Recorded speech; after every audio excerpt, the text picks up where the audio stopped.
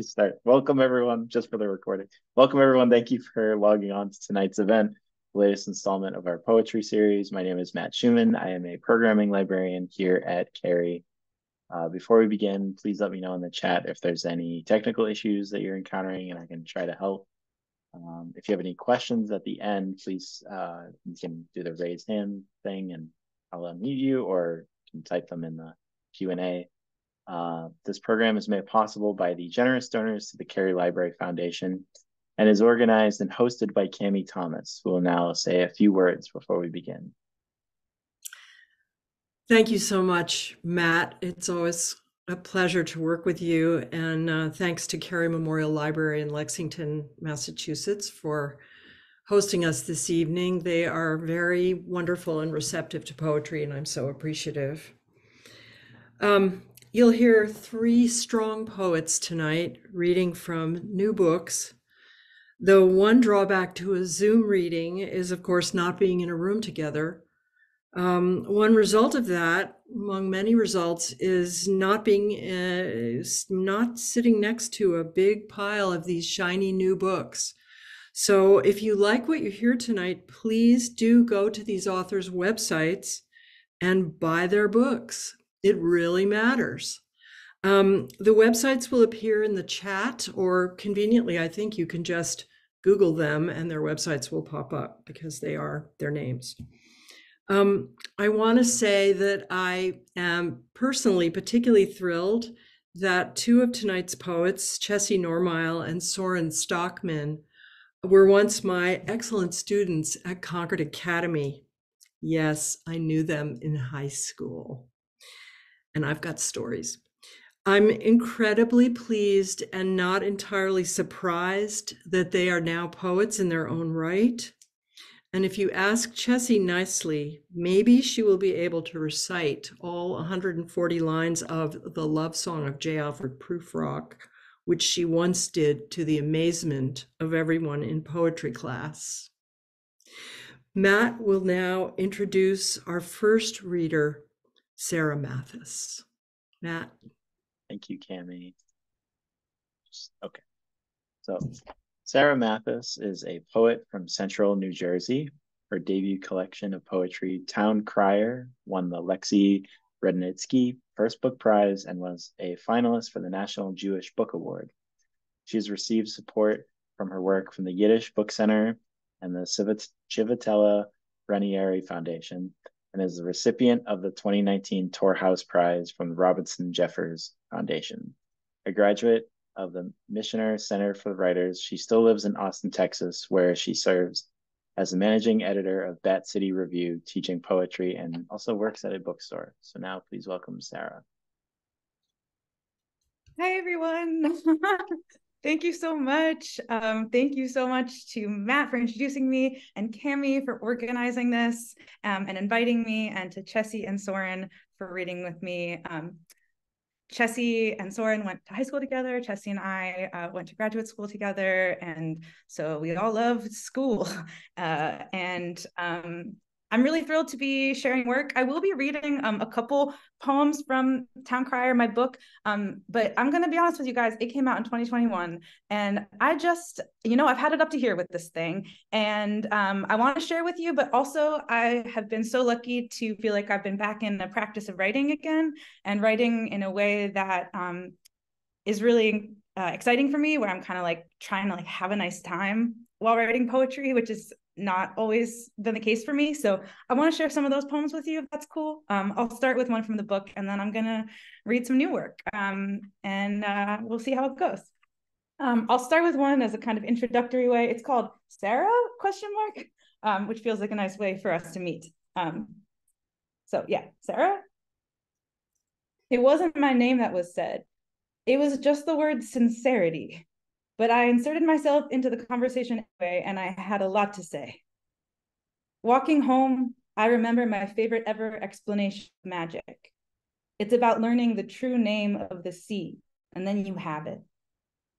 I designed a line of hats, dark and ballooning. My investors shook their heads. Who is your girl, they asked. Do you really think she would wear all of these sorrows?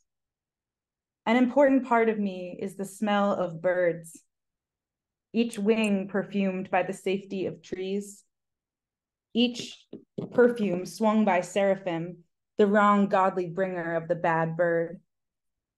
One day you said, serenade me. Sure. That's when I take your hand around my wrist and you feel the wild moths. Just a quick memory here. Making Jell-O when mom and dad were out, spilling the unset mess all over our feet because we had forgotten the saran wrap, washing each other's feet. Can I borrow your hands? I need to quickly mummify this thing right here between us. Bring me a triceratops. I will die in a glow. Samsara, samsara. I will never die. Okay, that's from the book and Town Crier. And now I'm going to read from this. And I'll start with this one. It's called Idea of Refrain. It is very easy for me to set an intention these days. When I said I was full of potential, that was a long time ago. My potential has soured into potential wine. I'm you, drunk, 2 years from now. I feel spicy and aphoristic. One of those two isn't true, but it's scary to claim one thing. If I go around planting flag after flag, maybe you'll know to keep off my grass. Jesse has a green laser pointer that can touch the sky. He circles the winter hexagon, hexagonates my eye. Orion's sword and penis dangle, they are one. The middle brightness is a whole galaxy. How do I go home? I think I'll sing it again, is how the line goes in Cisco's thong song. You get to watch the idea of refrain occur to him. This is the delight and inauthenticity with which I start my day. Am I passionate? Am I desolate? I have let a sound govern one moment of your time. I have thought of a name I know that can be spoken by one long wave of the tongue in a still jaw. I want to press that name back into her. My hand is to my mouth. My eyes are up. They need her. Is shame passion? Passion shame? The grammar of the cross. If there is one untrue thing here, what would you guess it is? No, it's not the spice. It's the word one. Look at you poring over my pinned insects. Of course, I'm not happy with how this is turning out. That was last year's burden. I am full of potential. I am full of potential. I think I'll sing it again. I think I'll sing it again. Okay, that's that one. Okay, let's try this new one. Also, these are PG-13. So, should have said that earlier. Mom, if you're listening. This one's called My Reiki Session Was Canceled. I'm owed hands in my general vicinity. How am I to feel ease without instruction? Such masturbatory healing. Makes you wonder if J.G. Ballard was just making one novel-length pun about autoeroticism. I too have thought to write books around phrases I like. Marooning and one size fits all shrimp. God's banana and the devil's ice, which is all ice made by the hands of man. God's banana, on the other hand, no longer exists because it sucked to eat, though it was beautiful. A steeply curved smile full of black seeds like beady teeth. Its saplings called suckers, its trunk described as apparent, which I hear as alleged. Everyone's got a little banana fact in their fanny pack. Everyone knows about French bulldog pups, how they're cut from their unconscious mother, lest their large, fleshy heads get lodged in her birth canal. We bred them, crossing science's submissive wires till they could not live without us, and more and more and more still, till they could not be born without us. I was bred for breeding, for weeping in the corner, pissing my pantaloons and picking good bananas. Once we ate their tuber roots, we used their skins for silks. Once I would have died from exposure instead of being paid in it. I think the most successful French bulldog is the one that doesn't exist. I think the most successful banana is the one that doesn't exist anymore. I think the most successful me is the one that doesn't exist any more than is necessary. No worries. Let's reschedule for the next life. That was that one. You got to know how bananas, reference to the poem, it is to read to such silence. It's like, it makes you feel, I mean, it's cool. It just makes you feel so insane, but it's fun. I like it. It makes me feel brave also in a way. I feel like I'm expressing more than I normally would to like make up for it. I got to fill the room with my own, you know. Okay, I'm gonna read this one now. This is really new. And again, I'm really trying to have a nice time.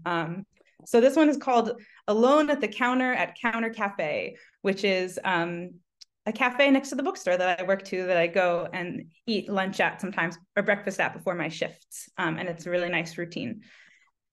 So here I am, once again, I'm torn into pieces before this Tupperware of croutons. Everything arrives at once. My single breakfast taco, my polyamorous grits. A retaining wall protects the potato frying oil. It roils, boils, toils. I too tend to identify too strongly with my rage.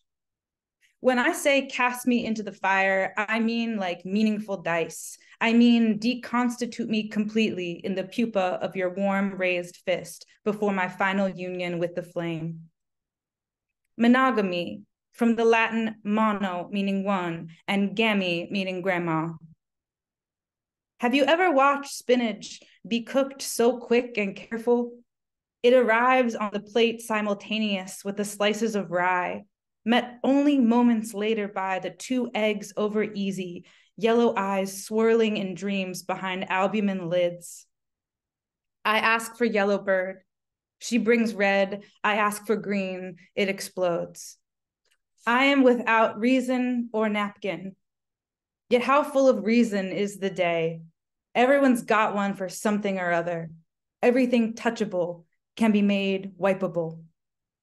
Smear me across the napkin of your road. Clean me with the hanky of your panky. And that's that one. And okay, great. We're doing great. We're moving right along. This next one is I wrote, actually, I'm in a twist. I'm in Massachusetts right now. I live in Austin, Texas, but my family moved to Massachusetts. I'm from New Jersey, famously, but they defected here, and we're working through that together. My brother lives in Acton now, right near where Concord Academy is, and my mom is in Natick, and that's where I am right now. And I wrote this poem at my brother's house.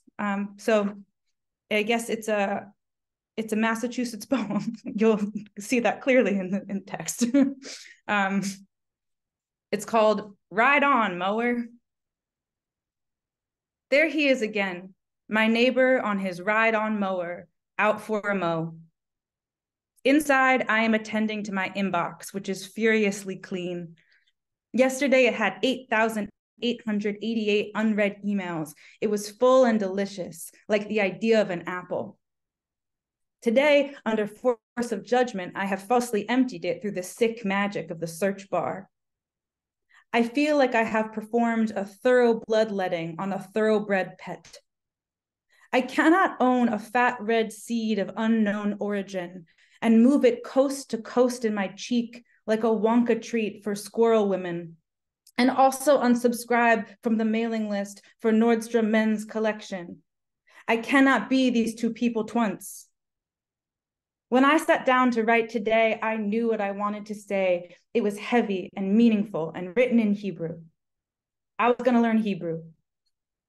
Instead, a little internet purge, a sudden want to be immediately alone, and the wish that I could have it as fast as I want it, that I could already be naked in the shower, lifting my face up to the water's face, its breath pummeling my breath out of place, a softness drilling its way through my dense center. Like when Hedgie said she was as a delicate whitefish in a sous vide, juicy and tender. And I said, I was a tuna steak in a neighboring sous vide. And she said, that's how you ruin a tuna. Outside my window, the neighbor is still running his ride-on mower in neat circles over the grass. I know he's not out for a mow. He's out for a ride.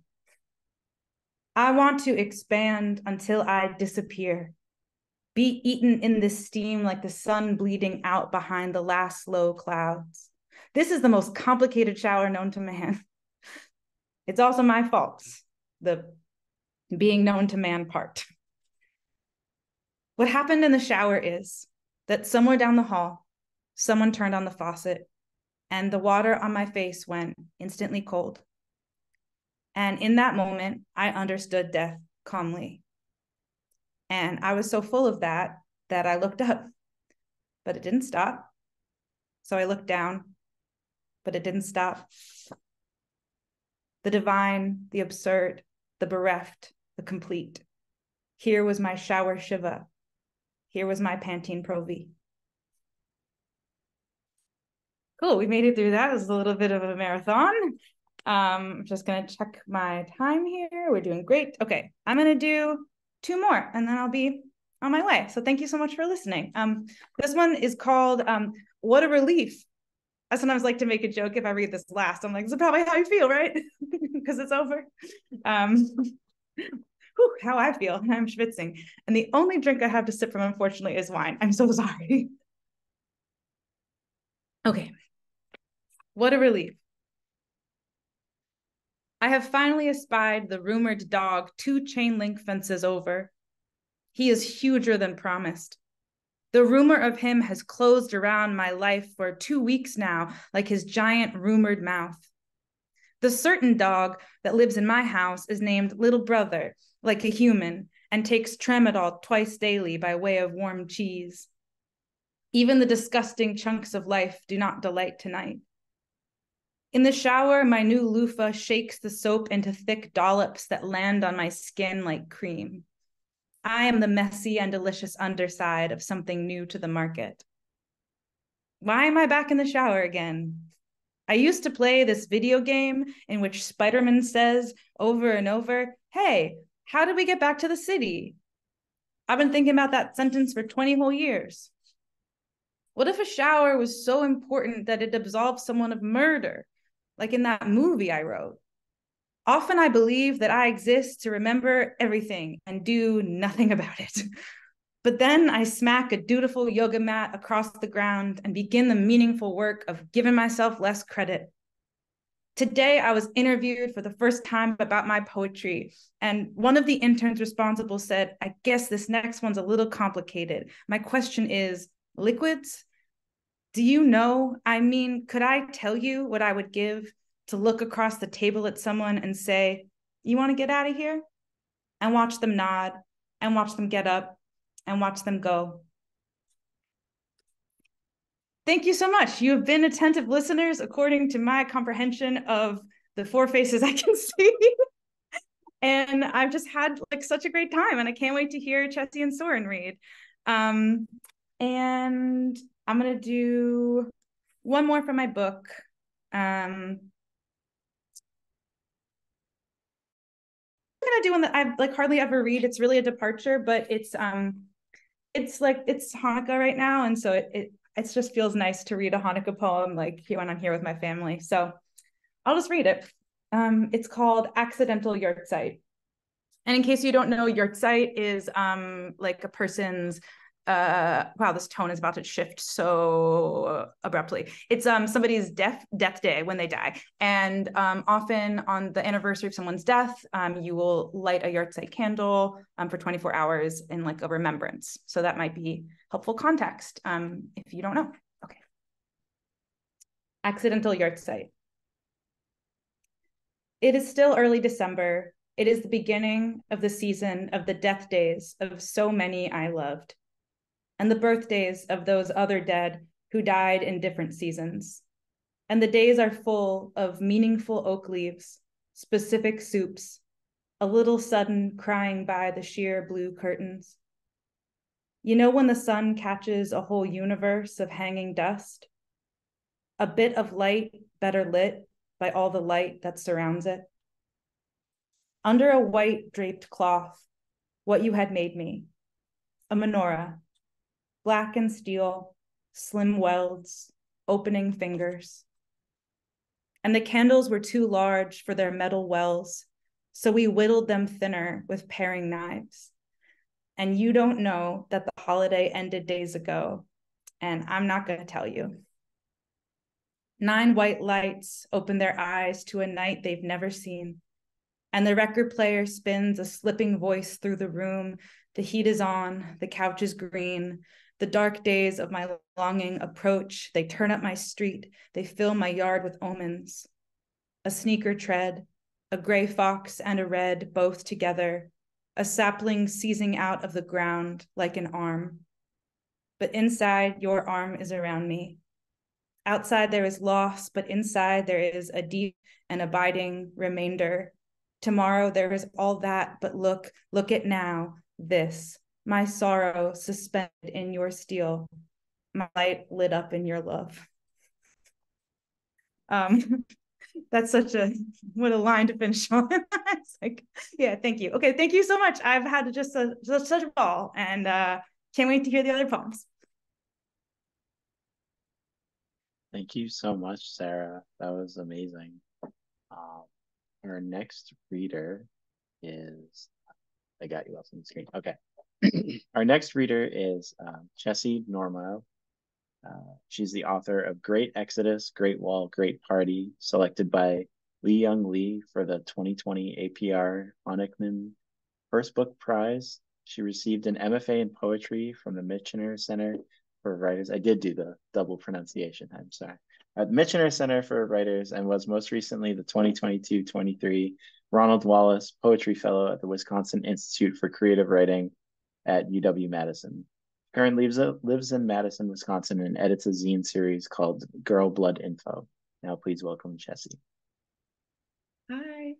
Thank you so much, Matt. I'm having a little internet problems, but we're going to see how it goes. And I apologize if it glitches. I still had an amazing time listening to Sarah read, so that's hopeful.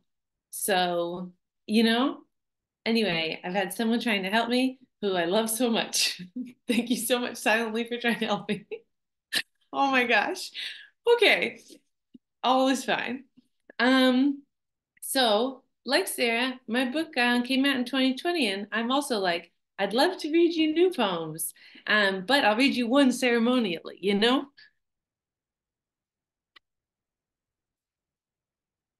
Okay, so this is just a ceremonial poem. So I'll read you the first poem in the book. Okay. I think it's nice, especially too, because it references, reading The Wasteland in high school. And here we are. Okay. Ever. All the books on time are pretty good. When the boat carrying bubonic plague was approaching the Sicilian harbor of Messina, everyone on shore said, "Wait, look, something's wrong with that boat. It's moving too slowly, and only a few oars hit the water at a time." They watched it come toward them. When the boat arrived, they saw how everyone was either dead or dying. There's an essay I'm purposely not going to cite because I think T.S. Eliot gets enough attention that says the books we read now change the books that were written before them. They actually change them.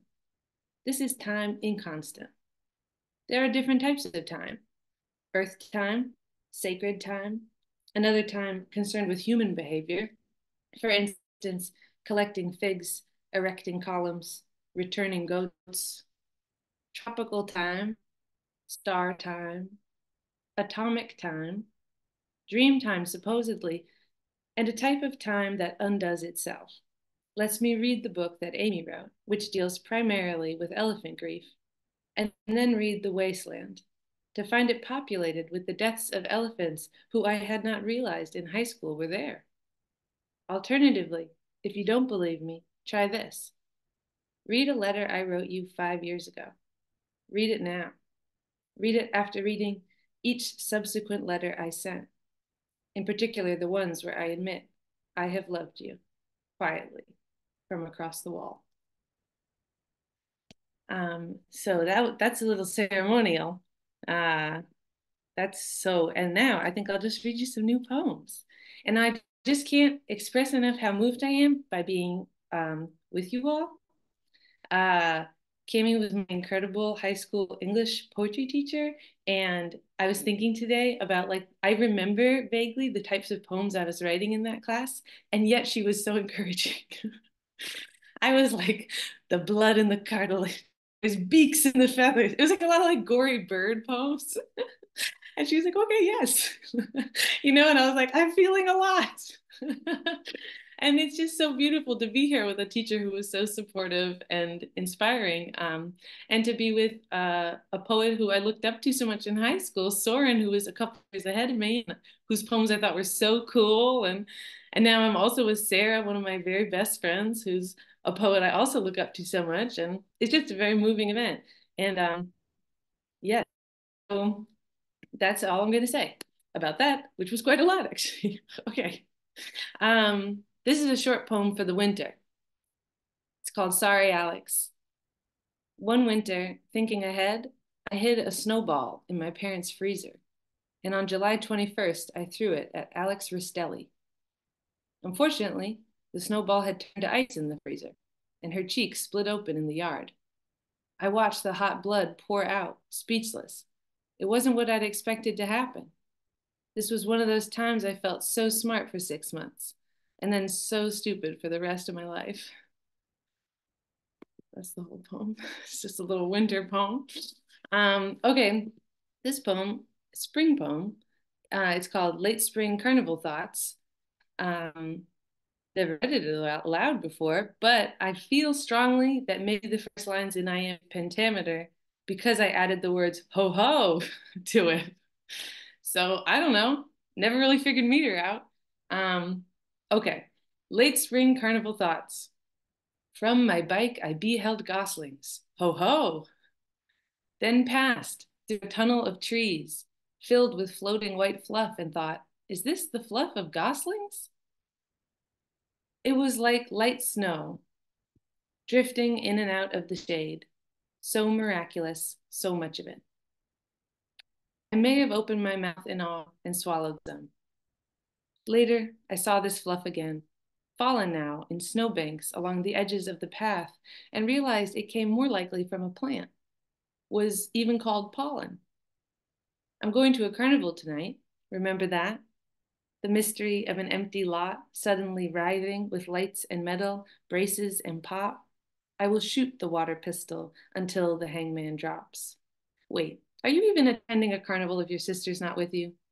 Both of you wishing the other was a boy with gelled hair, but then seeing what those boys were capable of, swinging stunned goldfish in puffed up bags of water, you felt grateful for each other. The fuzz in the air today, it's like a memory of powdered sugar, but nothing like powdered sugar, really.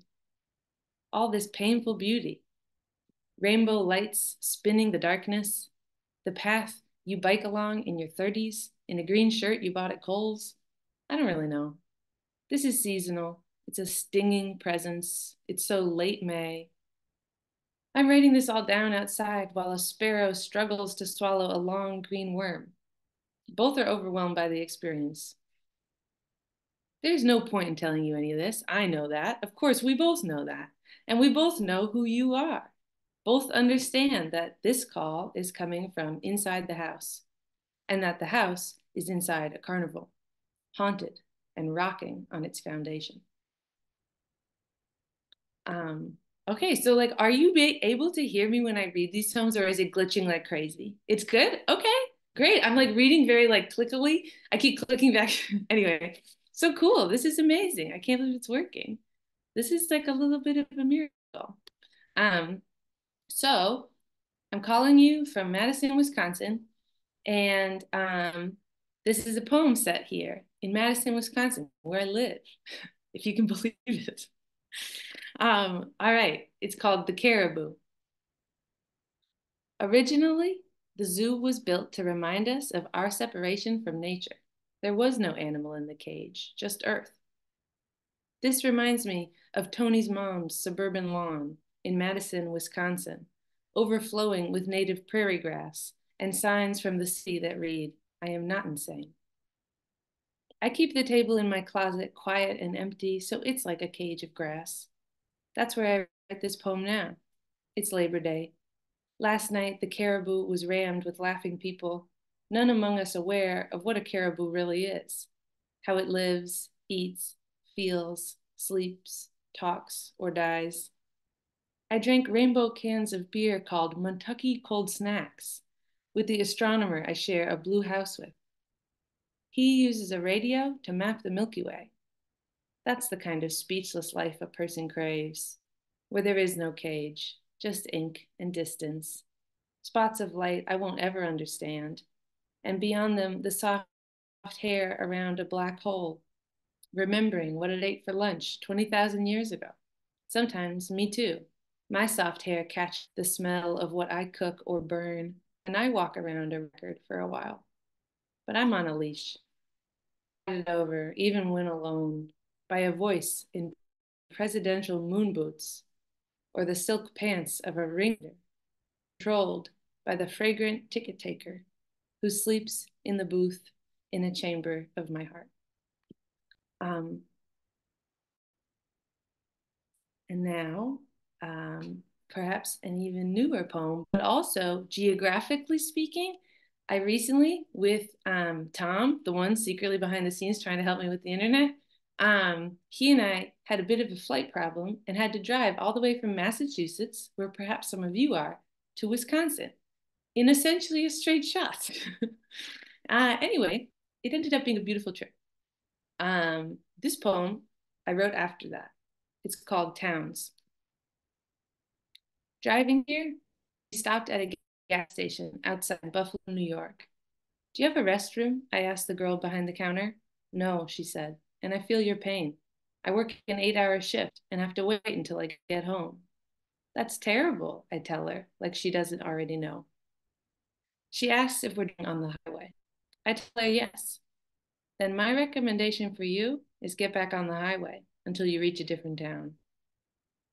We keep driving, arrive in America's Best Value Inn at 2:30 a.m. The front desk is empty, save for a stack of local newspapers with the headline, "Sex Offenders Found Not in Compliance." In bed, we can't stop laughing in the dark about that being an in-house newspaper. Hotel news, available at check-in. How honest that would be. I have a bad track record when it comes to choosing hotels, so I'm happy at the buglessness, the lack of mud on the walls, that in lifting the covers we find no blood on the sheets. We'd been having a profound talk on the drive where I asked, 5 years into our marriage, "What is your relationship to God?" You said spiritually you were an ontologist, which felt clarifying because politically you were a materialist. And somewhere along the way, you said the word hermeneutics, which made me laugh because it sounded like hermit, nudist, eunuch. But you told me it meant meaning messenger, a word for how meaning is transmitted through language. "Oh," I said, recalling a few months ago in bed when I looked up from the book I was reading and asked you to explain post-structuralism to me, my hair wet and soaking through the pillow, and you almost asleep answering me with your eyes closed. I felt like all the terms were clicking together now. Words were either the messengers of meaning or they were the meaning itself. I love the word itself, the thing, the world itself. Immanence being my definition of poetry, because to hell with transcendence, transcendence is for the birds. The thing with driving is you follow this unfolding black ribbon through the dark, lighting it with your chest as you move. And it can feel like each town materializes around you and disappears when you leave it. But that girl is still working in that gas station, which still has no bathroom. And those sex offenders are still not in compliance. And our conversation about God and being concluded in Ohio. I think, I think I'll just gonna read you. Let's see, we got this. I'm doing it by hand. I'm tracking the time, which is interesting. Okay, this this poem is called Seeming. Did people become more evil over time? Who here was alive when Judas kissed Jesus? Can you tell me how people seemed that day on the hill? Peter was in a panic. He drew his sword and chopped the ear off a soldier before Jesus said, "Stop." And Jesus hated that fig tree, but he loved kissing Mary on the mouth. I don't know. Was the world always like this? Cold and vast, with singular moments of warmth? Nights rising over a lake, the steam coming up, the birds who live there slow and patient in their paddling and tongue extension, beating hearts like little fists of muscle driving the blood down to their feet? Have we always loved birds? What do we have in common? I think, I'm going to just end it there. I'm so grateful that this worked. I can't believe it. So anyway, I'm so excited to hear Soren's poems now. Thank you for having me be part of this. Thank you so much, Chessy. Those were also amazing. Our final reader of the evening is Soren Stockman. His poems have appeared in Bennington Review, the Iowa Review, Michigan Quarterly Review, the Penn Poetry Series, among many others. And his poems have also been awarded first place in the Narrative 30 Below contest, while his prose has appeared in the Fanzine, Kenyon Review Online, and Playboy. He's a recipient of fellowships from the Gloucester Writers Center, Lackawax Artist Residency, New York University, among others. Hailed by publishers weekly as perceptive and haunting, an acute and tender work of self-discovery and acceptance, Elephant is his debut collection of poems. Please welcome Soren. Thank you so much, Matt, for that wonderful intro. And thank you to Cammy and Matt for making this possible. Thank you to Sarah and to Chessy for your incredible poems. I'm going to echo what Chessy said. Cammy is a dear poet and teacher in my life. And I feel like Cathedral of Wish may have been out when I was there. Is that right? Yeah. And I think I saw it and I saw, oh, four-way books. I wonder what that means. And now I got my book is called Elephant, and it's also on four-way books. It came out in 2022. And I would read new poems, but I don't have them. So I am going to read the tried and true. And I like to begin readings by calling back to poets past. This is one of my favorite poems. It's called Love 3 by George Herbert. I'm a little intense, but he was very intense. Love 3. Love bade me welcome, yet my soul drew back, guilty of dust and sin. But quick-eyed love, observing me grow slack, from my first entrance in, drew nearer to me, sweetly questioning if I lacked anything. A guest, I answered, worthy to be here. Love said, you shall be he. I, the unkind, the ungrateful, ah, my dear, I cannot look on thee. Love took my hand and smiling did reply, who made the eyes but I? Truth, Lord, but I have marred them. Let my shame go where it doth deserve. And know you not, says love, who bore the blame. My dear, then I will serve. You must sit down, says love, and taste my meat. So I did sit and eat. And this poem is called To Be Born. It's the opening poem in my book, and it was written after the last interview that Maurice Sendak gave to Terry Gross before he died. Beautiful interview. So check that out. I think the audio is still online somewhere. To be born. When I was young, I was really an old man. I remember it. Delicate and spacious, aware I would become more honest, feel natural, knowing half of love is need. A serious young man, I had trouble saying yes to the bright, clear days. With what pitiful ease we could change our lives out, something else in. But the tissue holds memory we don't quite know. One night, like a boxer dropping his gloves, I answered every question immediately. Slowly, we laughed more. We were hysterical at night, and morning blew the doors open. I ate a radish, never contracted chicken pox. My singing improved, and women never stopped looking. Then my friends began to die. They passed through the beautiful old maples I watch from my window.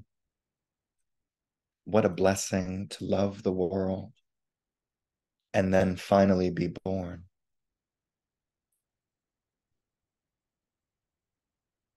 So this book is it's built into a couple sections, but the spine, the thread of the book is the story of the Elephant Man. It's a David Lynch film, wonderful film. Originally, it was a play by Bernard Pomerantz, and it was a play based on the life of a real man named Joseph Merrick, who was born in Leicester, popularized into the sort of unhumanity that any kind of celebrity brings. But I had a chance to perform the role on stage, and it meant a lot to me. And I just started writing about him and to him. But the beginning of the book is really about romantic love, sensual, physical love. The middle of the book is about Joseph Merrick, and the back of the book is about family. So here's one from the beginning of the book. It's called The Animal. And if wind rushes through leaves on each tree like a brush, and night exhales the sound of water, I can hear myself breathe. And if I wake in the middle of the night, my head throbbing, and if I touch myself, not knowing what to do, and the pain leaves, if only until the morning, what have I done? Thinking of no one. If the voices I hear outside my window cease, I am kept awake by a deeper silence I cannot touch. Cobwebs mingle with what spiders have made, and the trees keep dropping the seeds from which they came, if only in my imagination, if only at first, before I see the animal is real.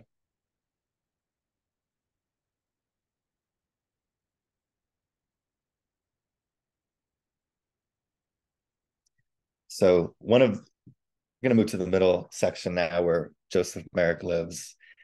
And a lot of the places I would put him in my life were moments or situations of tenderness or lack thereof. And one of them is a time I was almost mugged while I was walking home in the Lower East Side years ago. There's some time of year, I think, when sorry, my cat is very noisy. There's some time of year where a lot of the new initiations happen, and these kids have to essentially like jump somebody to be initiated into the gang. And I was just walking home, and there was a kid. He was like a kid following me. Anyways, I'll let the poem tell the rest. It's called Obad for My Almost Mugger.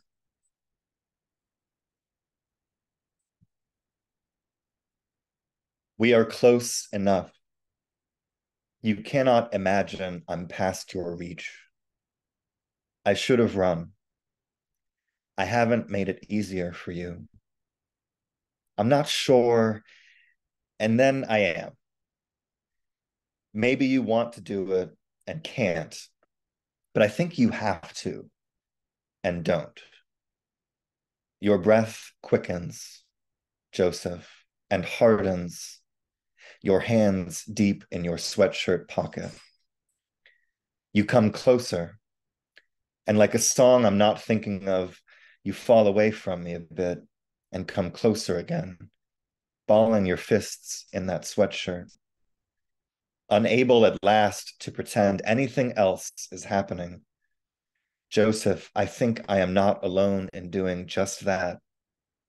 Your eyes pummel a hole clean through the street we walk on, and you fill it with not hurting me, and then throw a match on that. And the not hurting goes up like dry leaves. We can smell it. You fill the hole again, and up it goes until we've reached the end of the block. Maybe you want to hurt me, and you are afraid. That wouldn't change your kindness. That's your fear, earned someplace you know well. Joseph, you don't mean that much to me. I mean, I don't think of you nearly as often as I would otherwise. We both know that. But I don't think anyone has worked so hard not to hurt me, worked so hard against their own wanting to hurt, as though you are saying, I'm very upset with you. I am going to kiss your cheek.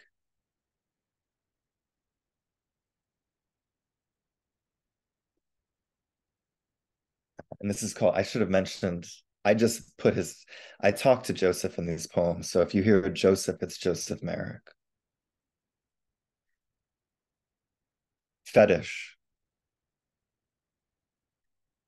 I want to be alone. A snake rubbing its body on the ground, tasting I've loved you. I've loved you like I've loved highways, the endlessness, watching highways go by, pulling over to the side of the road, imagining you in solitude. Our tenderness exposed me, a shade that cannot please itself or any other. I see myself as Lucifer, lying in your bed. Heaven is the place I suffer. This is the room. These are the windows. I dig a hole in you. I jump. Here is the church. Here is the steeple. Shame on me. Joseph, sovereign faith in what is vulnerable. Dignitary of the rocks, my heart breaks against softening.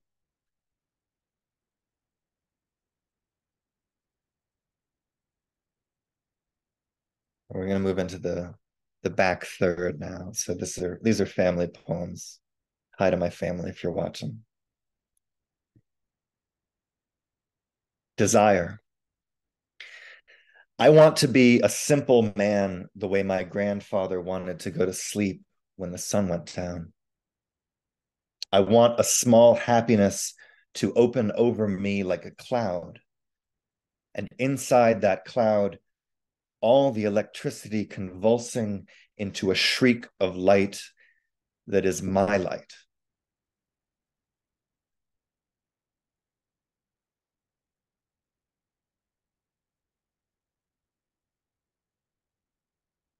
And this is called My Brother. This is one of my favorite poems because my brother used to carry it in his wallet. It begins with a quote from Lao Tzu. The quote says, "True perfection seems imperfect, yet it is perfectly itself." That's the Stephen Mitchell translation. When he bursts through the door moments before dawn and turns on all the lights and puts on a record he loves. When he high-fives the homeless man while sipping cider from our Tupperware container. When he can't stand the thought of me being angry at him. When he walks up 6th Avenue the wrong way through traffic. When he couldn't wait for his baby brother to be born. When he tells me I am all that matters. When he autographs the night outside the bright theater. When the word us closes my eyes, scrawled thick on the lip of my bedroom shelf as he steadies himself, looking closely at his handiwork. When he wakes me to say, I must do better by myself, a moment he will not remember. When us knocks in my mind, the poem is already written.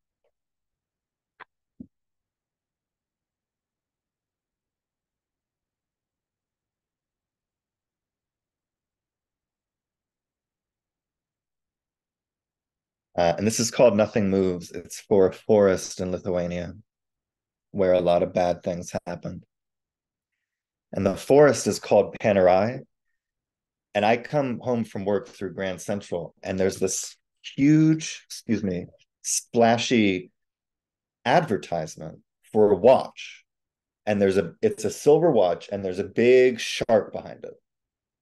And it says Panerai. And it makes me crazy every day because Panerai is the name of a forest in Lithuania where Nazis killed a lot of people. It's such a singular word from, obviously it's in Lithuanian, but Panerai, it's just very weird. So this is for Panerai, the forest. Nothing moves but this gold-stroked grass. Wind in these trees, whispering. White butterflies landing more and more carefully. The buried song, the song we are born from. Light brushing our bodies, cautious. We stand here, still here. Nothing but the earth moves, alive at least, thank God, and time steals through us. Nothing moves here, but what we can't see always thrashes. If we know how, if we can, we will bury this place in us. Careful. Whispering what? Like dandelions, we grow toward light we never touch. Like everything that grows.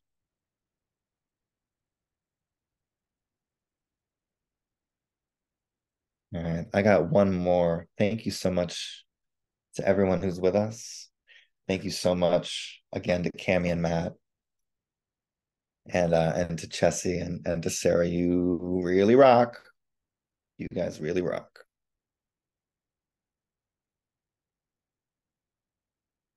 This is called Carousels.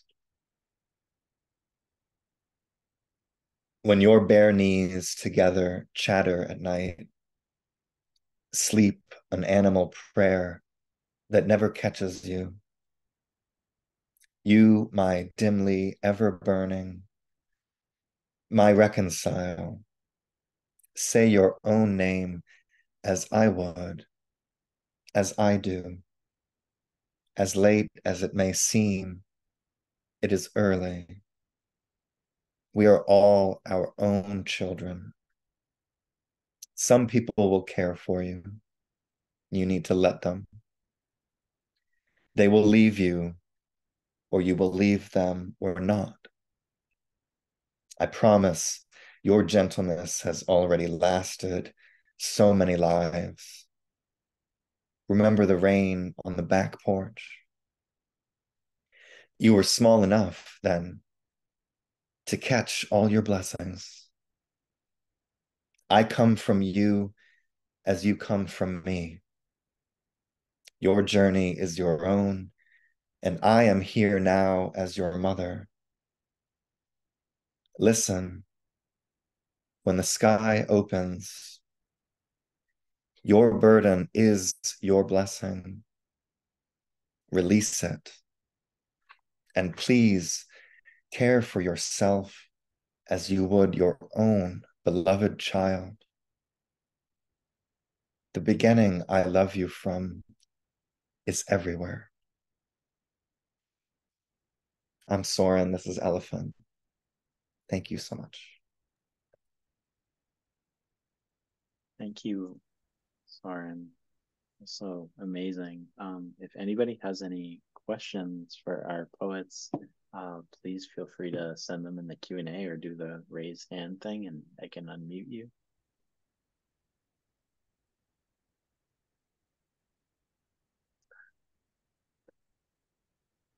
Or if you I wanted want to just say thank you. I wanted to say thank you so much. That was a spectacular reading. It was really terrific hearing all of you read, and I was very moved by those poems. So deeply appreciated, and best wishes going forward. I wish you much writing with joy and ease. And really a pleasure. Not to shut, if anybody does have a question, that's great. I just wanted to be sure to say that before we close out for tonight.